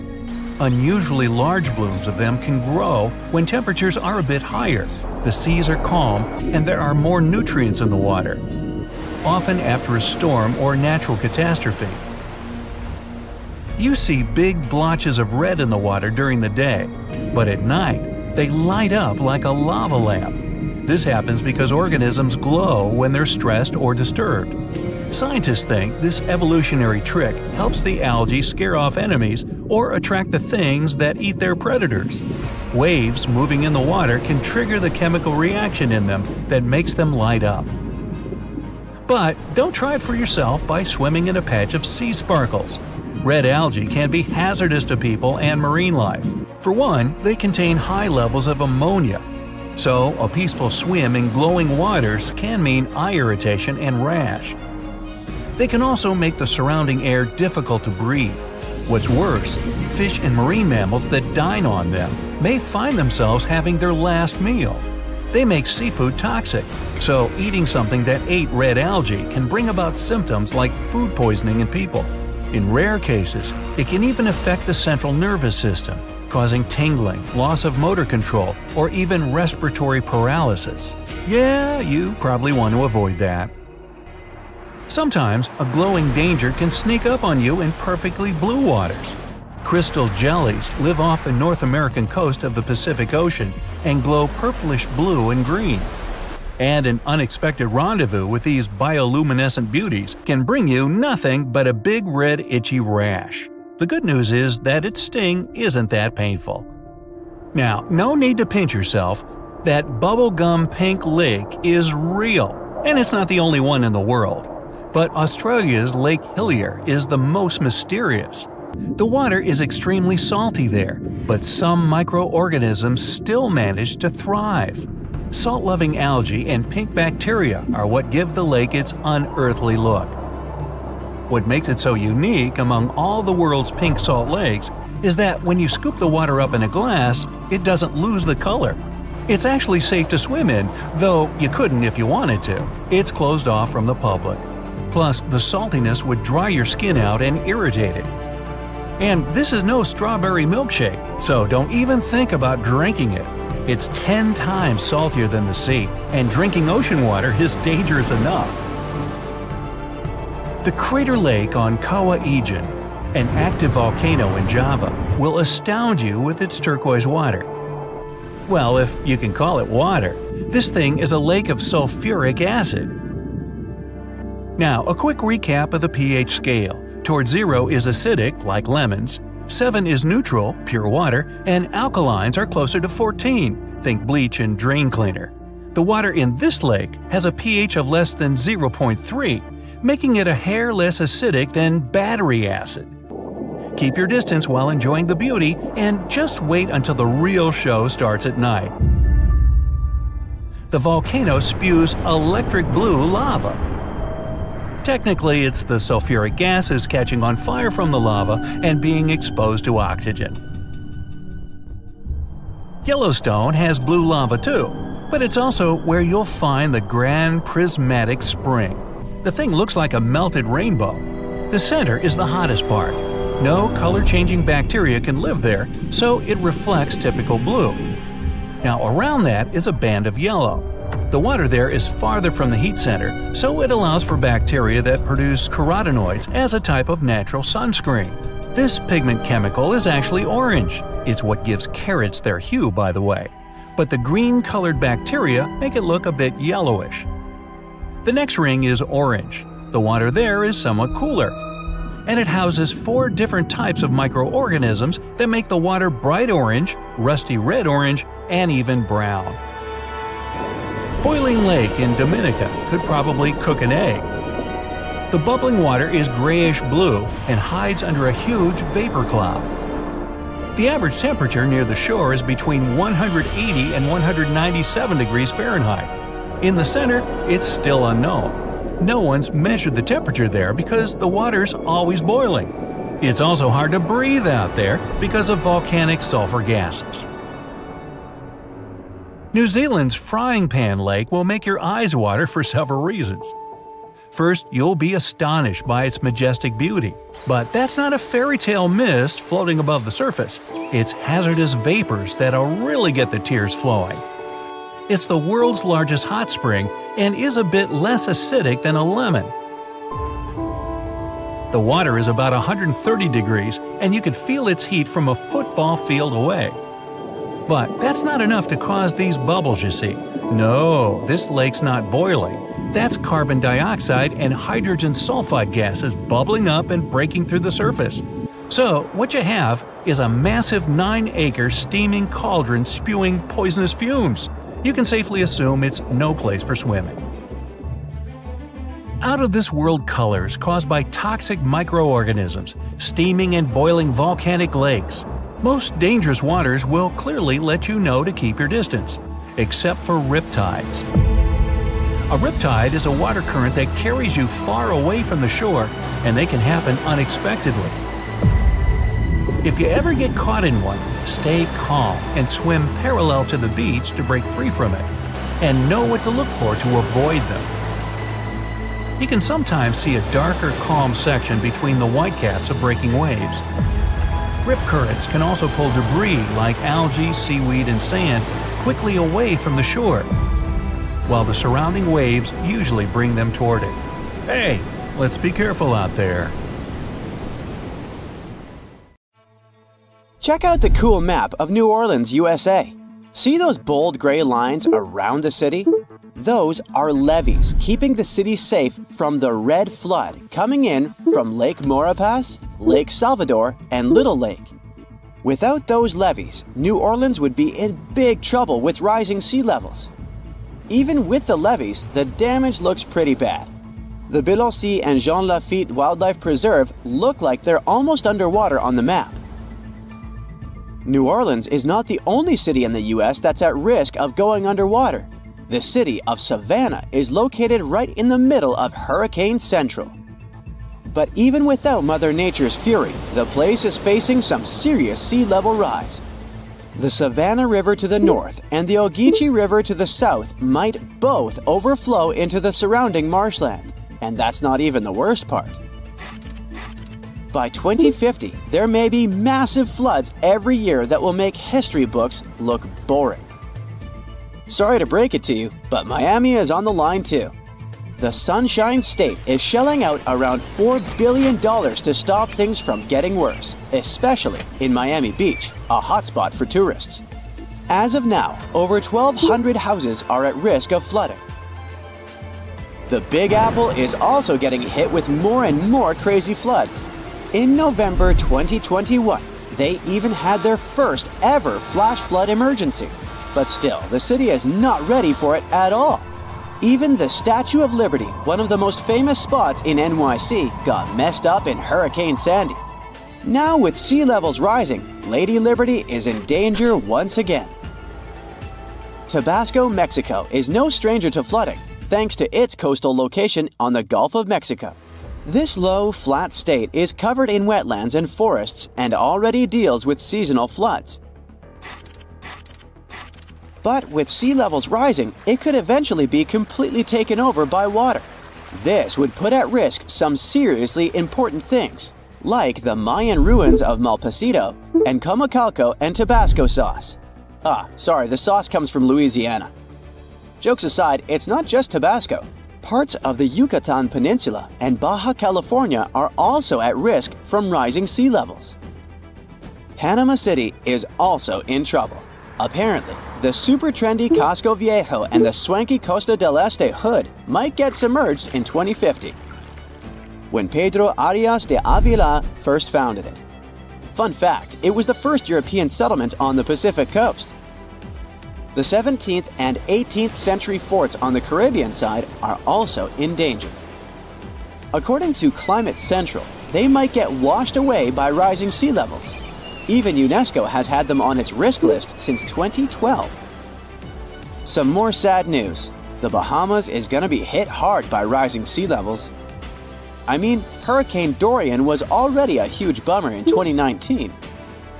And now, they're saying most of Grand Bahama, Nassau, Abaco, and Spanish Wells could go underwater by 2050 due to various reasons. Amsterdam. The Netherlands is one of the Low Countries for a reason. The city and its buddies Rotterdam and Den Haag sit low and close to the North Sea. You gotta hand it to the Dutch though. They know how to handle the water and keep it at bay with high-tech flood defenses. With sea levels constantly on the rise, it looks like their impressive system of dikes, dams, barriers, levees, and floodgates is going to get even more crucial in the future. Still, despite all the effort, some experts are afraid that the Venice of the North might go underwater by 2030. Well, this one is not something you would expect, but still. Venice is sinking by 2 millimeters every year, and the sea levels are rising. This means that the city is getting flooded more often, and it's only going to get worse because of climate change. Just like New Orleans, Venice has a flood defense system, but as the crisis gets worse, it's going to be harder and more expensive to keep it going. Even worse, beautiful St. Mark's Basilica has already been hit hard by flooding. They tried to introduce a flood barrier system, but even that didn't work out perfectly. In 2020, the flood barrier was not used and St. Mark's Square got majorly damaged. Looks like even when we try to prevent the effects of climate change, things don't always go according to plan. In London, rising sea levels are causing more flooding along the Thames estuary, and it's not looking good. Areas along the River Thames are especially at risk, putting iconic buildings like the Tower of London and the House of Parliament, as well as cultural hotspots like the Tate Modern and Shakespeare's Globe in jeopardy. And the British Museum? It has so much precious stuff, even Gollum would be jealous.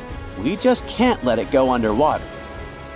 During your next Euro trip, make sure to add Bruges in Belgium to your list. Chances are you won't see it if you skip it this time. The thing is, it's also in danger of getting flooded. Bruges is now a UNESCO World Heritage Site, so we really hope they can protect it from any potential floods. Plus, it has a lot of nice local specialties we don't want to lose. You may not know it, but Andalusia in Spain is home to Western Europe's oldest city, Cadiz. It's been around for over 3,000 years thanks to the Phoenicians. But unfortunately, climate change is putting it at risk. Rising sea levels might flood the city's cobblestone center, beautiful tree-lined plazas, and historic sea fortifications. And it's not just Cadiz. Parts of Andalusia are in danger of flooding too. Well, seems like one more destination must be added to your bucket list. Ho Chi Minh City, and especially its eastern marshy districts, are at risk, just like all the other places mentioned before. And it looks like the whole city is going to have a tough time with the Mekong Delta. While the main part of the city probably won't be completely submerged by 2030, flooding and storms are definitely going to become a big problem. So, it turns out that Bangkok might be in some hot water due to global warming. Literally, a 2020 study says that Bangkok could be one of the cities most dramatically affected by rising sea levels. It's sitting pretty low at just 5 feet above sea level. And to make things even more interesting, it's sinking at a speedy rate of an inch per year. And the cherry on top? The soil it's built on is super dense clay, which means it's basically a flood magnet. By 2030, parts of Bangkok, including the main airport, might have to get used to living underwater. The next city at risk is Kolkata, India. The fertile land in West Bengal has been a major key to their success for ages, but now it's causing some big worries in Kolkata and the surrounding areas. Just like Ho Chi Minh City, they could have some serious problems with all that rain during monsoon season. And the map of what could happen in 2100 is pretty scary stuff. The next destination is Shanghai, China. It's literally translated as the city on the sea. But it might actually end up under the sea. Climate control data is flashing red warning lights for this megacity, making it one of China's most at-risk cities. The Yangtze Delta, where Shanghai sits, and the Pearl River Delta, home to the Guangzhou, are both in hot water too, with lots of people living on low-lying land that might get flooded. The Maldives, a luxurious group of islands, already get flooded every year. Experts think they might lose 80 or even more % of their islands in the next 30 years. The Maldivian authorities aren't taking any chances though. They're already making plans to buy land in other countries, just in case they need to relocate the whole population.